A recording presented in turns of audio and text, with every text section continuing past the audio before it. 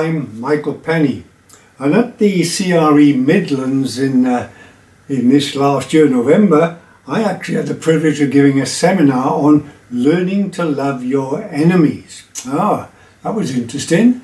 It got some good questions. So let's go on to the next slide. So one of the questions that I was asked was, how can you learn to love someone? You don't learn to love someone, you either sort of fall in love with them, or you do love them, or you're brought up loving them, or something like that. Well, maybe we have the slightly wrong idea of what it means in the Bible to love. For instance, in Titus chapter 2 verse 4, Paul had put Titus, a Gentile, in charge of the island of Crete. Now he was the first Gentile leader, and he was put in charge of this very, very Gentile area, lots of pagans on it. And some of these pagans were becoming Christians. And one piece of advice that Paul gave Titus was that the older women are to train the young women to love their husbands and to love their children. Now, how do you train somebody to love someone else? Why is it necessary to tell these young women to train them to love their husbands? The King James Version puts it that the older women are to teach the young women to be sober, to teach the young women to love their husbands, and to teach the young women to love their children. So how do you teach somebody to love? As I say, this may be something about love that we don't really understand. Now, putting us back into that historical time, as I said, a lot of these would have been pagans, pagan Gentiles who had come to become Christians. Now, in the pagan world, relationships are really bad. Many of these women would have been in marriages which had been arranged. They didn't really like the man, and oh dear, oh me. But now they become Christians, In some parts of the world, like in Rome, where women were very, they chose their own husbands and things like that. It said that women changed their husbands every year when they changed their fashions. There was little love, as we think about it, between husband and wife in those days. But what about the men? Let's have a look at the next slide, number 3. Well, this is what Paul writes in Ephesians. Now, Ephesians was probably a circular letter, went to lots of different churches, not only the church at Ephesus, and as again, lots of pagan women had become Christians, and so had a lot of these Gentile pagan men. And of course, there they treated their women with disdain. They were quite often a lot younger. Women were younger, wives are younger, and so the men looked superior over them and treated them, well, maybe a little bit better than a servant or a slave. So Paul emphasizes this in this incredible passage in Ephesians 5. Husbands, love your wives. How? Just as Christ loved the church and gave himself up for her. That's how you are to love your wives. Totally unselfishly, sacrificially. He goes on later to say, husbands ought to love their wives as their own bodies. You love your own body, you take care of your own body, you feed it, you nurture it. Do the same for your wife. And he finishes that section by saying, each one of you must love his wife as he loves himself. You love her as yourself. In actual fact, you ought to love her more than yourself. Really, you ought to love her as Christ loved the church and gave himself up for her.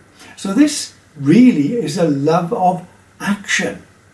How did these women who were perhaps forced into marriage, arranged marriages, treat the man they've been given to? Well, you train them, you teach them how to love. Slide 4 then. I think in some Christian circles we've forgotten 2 great action words, faith and love. We tend to think they have nothing to do with what we do, but in fact they both are very important. They are action words. Faith.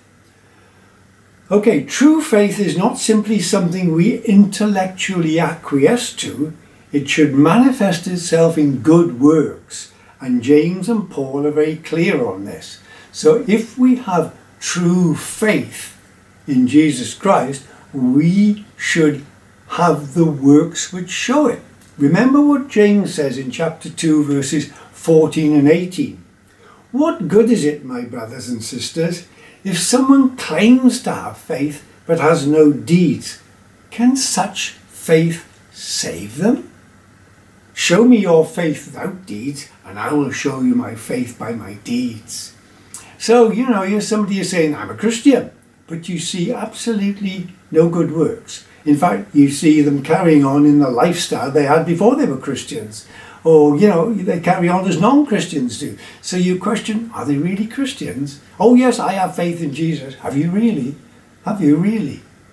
And here Paul states in Ephesians 2:8-10, makes it very clear, for it is by grace you have been saved through faith, and this not from yourselves, it is the gift of God, not by works, so that no one can boast. For we are created by God. We are God's handiwork. We've been created in Christ Jesus to do good works, which God prepared in advance for us to do. So faith should manifest itself in works. If it doesn't manifest itself in works, then we have every right to question, like James did, whether that is real faith and whether it is a faith that can save someone. But let's move on to slide 5 and look at love. It's the same with love. And the Lord made this very clear in John 14:15. If you love me, keep my commands. Simple as that. If you love me, keep my commands. If you don't keep my commands, do you love me? And Jesus immediately went on to explain that his command was that they should love one another with the same self-sacrificing love he had shown them. He had shown them his love for them by his works. They were to show their love for each other by their works. A man was to show his love for his wife by how he treated her, in the same sacrificing way that Christ loved the church. And of course, Paul's great definition of love in 1 Corinthians 13:4-5 has nothing about emotion. We tend to think love is totally tied up with emotion, feelings. Well, look at what he says here. Love is patient, love is kind. It does not envy, it does not boast, it is not proud. Love does not dishonour others. It is not self-seeking, it is not easily angered, and it keeps no record of wrongs. Love does not delight in evil, but rejoices in the truth. Love always protects. Love always trusts. Love always hopes. Love always perseveres. Love never fails. So this is this great word, love. Let's go on and see if we can define it a bit more in slide 6.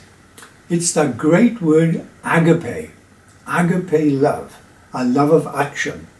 And in my book, Love in the Bible, I give this definition, which is based upon one given by William Barclay. Agape, this is unconquerable benevolence, undefeatable goodwill. It is the spirit which will never seek anything but the other person's good, no matter what the other person does. It is the attitude which, no matter what the other person is like, and no matter how we may feel emotionally about him, will always seek the other person's good. Wow. All have sinned and come short of the glory of God. Wow. How many people do I love like that? That's the, well, No matter how we may feel emotionally about him, we'll always seek the other person's good. This word is so high and holy. Bishop Lightfoot says it's hardly found in secular Greek. It's only in biblical Greek or Christian Greek that you find this word. Yes, the Greek intelligentsia, the Greek writers knew about this word, but they knew it was too demanding, so they didn't use it much at all. So let's move on to slide 7. So we come now to loving your enemies. These are people that we should do good to, no matter how we may feel emotionally towards them. Okay, so who are our enemies? Who's Jesus talking about in this incredible passage, Luke chapter 6, 27 to 28? Sylvia Penny has written this book called Loving Your Enemies. No exceptions at all. It goes into this subject in more detail than that, and it's well worth reading. Luke chapter 6, 27 to 28 says, "But to you who are listening," he's talking to his disciples, "I say, love your enemies. Do good to those who hate you. Bless those who curse you. And pray for those who mistreat you." So I suppose he's got three classes of enemies here. People who hate you, people who curse you, and people who mistreat you. Now, we are not likely to feel much warmth or good emotion towards such people. So how do we love such people? How do we love people who hate us? How do we love people who curse us? And how do we love people who mistreat us? Well, remember, this word is agape, and it's the love of actions. So what actions should we show towards them? Slide 8 then says this. As I said, we're not likely to feel much warmth towards these people. So how do we love such enemies? It's by our actions. And so Christ tells us what we have to do. Right. Do a good turn to people who hate you. Okay, that's what you have to do. That's loving them. It's not feeling warm towards them, not feeling cuddly towards them. You don't have to give them a hug. You just have to do a good turn to people who hate you. If you have the opportunity, do something nice for them. And you never know. That may result in them no longer hating you. And you never know. It may end up that the enemy becomes a friend. You may have to do 2 or 3 things, 4 things for that. But if somebody hates you, don't be vile towards them. Do something good. Okay, fair enough. Hard. Yes, it is. No one ever said the Christian life was easy. The second group, bless those who curse you. Now, bless here is the Greek word eulogia, which gives us the word eulogize, speak well of. That's what it means. It means to speak well of somebody. So, if somebody says something nasty about you, if somebody curses you, you don't retaliate in kind. Or you may be in gossip. Somebody comes up to you and they say to you, "Do you know what so-and-so said about you? They said da da da da da da da." Really? Well, our initial reaction would probably be, "Oh, well, they're a fine one to say that. Do you know what they did? They did this, this, this, this, this." No, should be our reaction. If somebody in gossips comes up and says something that somebody has said about us, which is not very nice, then what we should do is say something like, Oh, that's unusual. He's a very nice chap, or she's a very nice lady. I wonder why she said that. They're very good. Do you know what they did the other week? They did such and such, such and such, such and such. And you say something nice about them. So loving this type of enemy, the ones that curse you, drag you down and say things about you which are not very nice, is to not retaliate, but do the exact opposite. Say something nice about them. That's what blessing them does. So, your number 1 may be emotional, hate. Number 2 may be verbal, what they say. Okay, and that's for those who may mistreat you in ways other than emotionally or verbally. What do you do? What do you really do if you don't? Can't do a good turn, can't say something nice, then you pray for them. You pray for them. That's what you do. And prayer alters the people who pray. It'll change your attitude to them, and you never know, it may change their attitude to you. So let's go on to slide 9. Because in slide 9, Jesus now goes on to deal with more serious enemies. The ones we've just talked about are people who hate you, curse you, mistreat you, are the general ones we probably come across, maybe at work, maybe in our neighbourhood, maybe in clubs we belong to, hopefully not in our churches, but it can happen. Anyway, these more serious enemies, he says this in Luke chapter 6, 29 to 30. If someone slaps you on one cheek, turn to them the other also. If someone takes your coat, do not withhold your shirt from them. Give to everyone who asks, and if anyone takes what belongs to you, do not demand it back. Wow. Well, it may be hard to do what we said before, to bless those who curse us and to do a good turn for those who hate us and to pray for those who mistreat us. But what are you going to do here? I mean, I ask, is this loving them or is it self-preservation? Why do I say that? Why is it self-preservation? Well, in Matthew's account, he adds an interesting and perhaps a very significant detail. Let's have a look at it on slide 10. Matthew says this, in Matthew 5:29, if anyone slaps you on the right cheek, turn to them the other cheek also. Turn the other cheek. Well, hang on a minute, it didn't quite say that. It says if someone slaps you on the right cheek, turn to them the left cheek, the other cheek. Now, as the vast majority of people are right-handed, if you went to strike me, give me a good fist in my face, if you're right-handed, you will hit me on my left cheek. That's what you'll do. You'll hit me on the left cheek. So, if someone opposite me struck me in the face with his right fist, he would more than likely hit me on my left cheek. So the question is, could it be that our Lord Jesus Christ was talking about a wham, a backhanded slap across the face, which was the usual way in which a more powerful senior dealt with somebody inferior? That backhanded slap. Maybe a Roman soldier, or a Roman officer, or maybe a temple official. In Acts 23:2, there was a bit of an altercation between Paul and the high priest, and at this the high priest Ananias ordered those standing near Paul to strike him on the mouth. Wham! That's what they would do. So this is perhaps dealing with more serious enemies in the fact that you're dealing with people who are senior to you.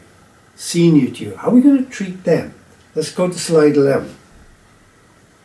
Well, if they're going to slap you on the left cheek with a backhanded slap, the reaction may be to cower.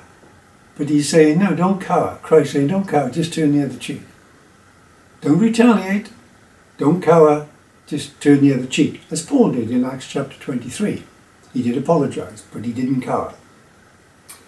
Then he goes on to say, for example, if a Roman soldier asks for your coat and shirt, just give it to him.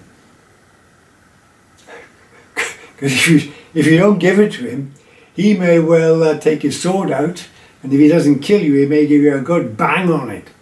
Oh. You know, oh. Give to everyone, i.e. an enemy more powerful than you, anything they want, no matter what this person in a senior position does. A backhanded slap, okay, turn the other cheek. If you want your coat, give it to him. If you want your shirt, give it to him. And as I ask, is the Lord talking about love here, or is he talking about self-preservation? I don't know. You can think about that yourselves. Yes, it is an act of selflessness, and you never know if you just slowly take off your coat and give it to him in a good manner, take off your shirt and give it to him in a good manner. You may carry some favour with the superior. Again, it's like, speaking well of those who curse you. doing a good turn to those who hate you. It's what's the reaction going to be in that person who is your enemy? But the interesting thing is we are told to love them by how we treat them, not how we feel emotionally towards them, by how we treat them, but are we ever told to forgive them? That's a very interesting question we look at slide 12. Now Matthew 18 is the great chapter on forgiveness. And again, Sylvia Penny's written a very good book on forgiveness, dealing with this in much greater detail than I'm going to deal with it. But you must pay attention to the detail. Matthew 18, 21, 22, then Peter came to Jesus and asked him, Lord, how many times shall I forgive my brother or sister who sins against me? Up to 7 times? Jesus answered, I tell you, not 7 times, but 77 times. Okay, wow. This is talking about fellow believers. It's not talking about your enemies. It's not talking about those who hate you, those who curse you, those who mistreat you. It's not talking about those who give you backhanded slaps or want to take your coat or your shirt. This is talking about my brothers, my sisters. And not just his literal brothers and sisters, but his spiritual ones.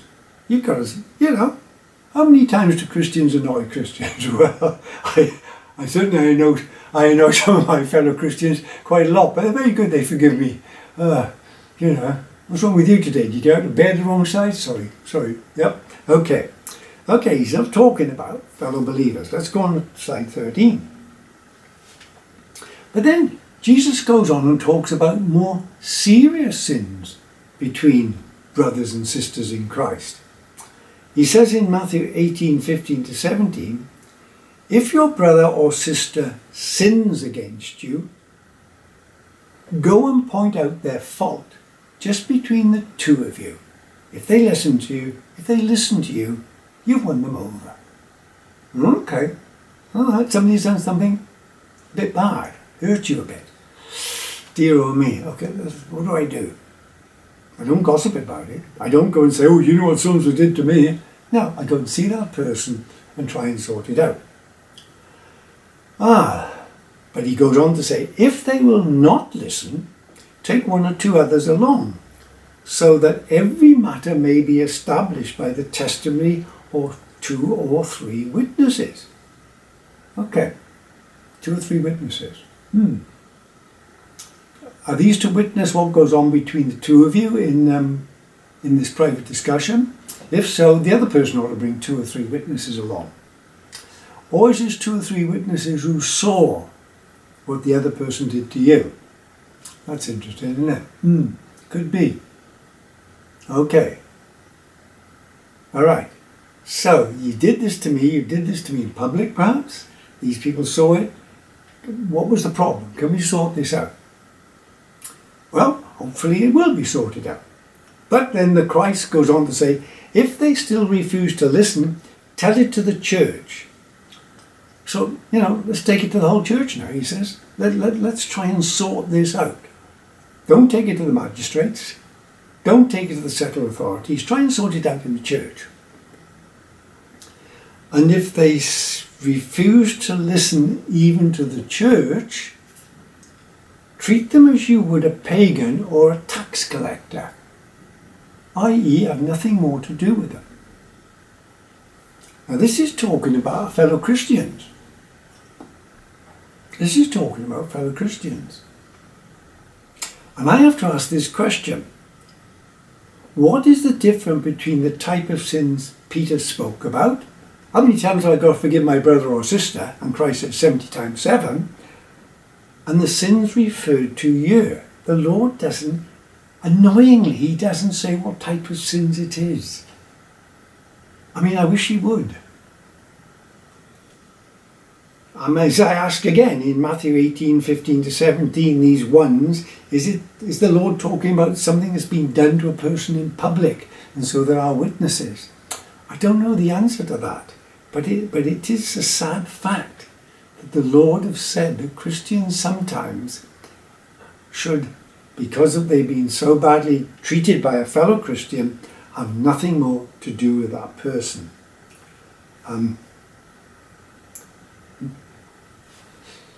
So, that's a statement.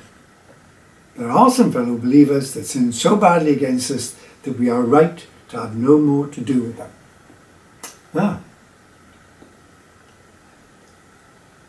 I've known 1 or 2 people who have got to that point. You know, very sadly, but the relationship has broken down so badly that they have nothing more to do with each other. That's a shame. I'm not casting stones here, but the situation, I must admit, was pretty bad. And the other person wouldn't admit it and wouldn't apologise. Well, he wouldn't apologise because he didn't admit it. But it was obvious to others that he had done something pretty bad to the other person. Now the question is, we are told to love our enemies, but we are not told to forgive them. That surprises many people. And would it be right to have no more to do with them? If somebody treats you badly, slaps you across the face, a senior slaps you across the face, takes your coat, takes your garments, would you be right to avoid that person and have no more to do with them? You know, that's a hard question, isn't it? It tends to go across this ethic that goes around the place nowadays that Christians should love and forgive every single person. I'm not certain that's right, but what do you think?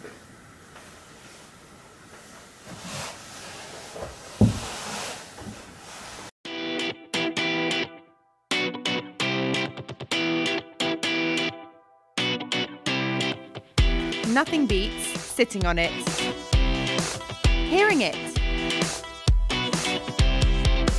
tasting it, wearing it,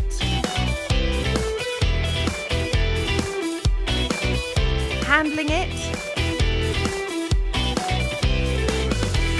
trying it,